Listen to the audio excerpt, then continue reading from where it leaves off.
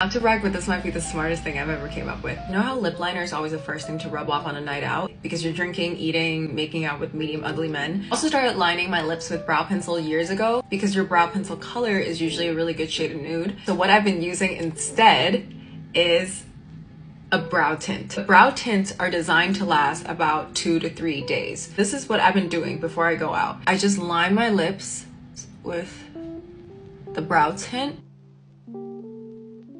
This is what it looks like after I apply it. Okay, it's been 3 minutes. I'm just gonna slowly peel this off.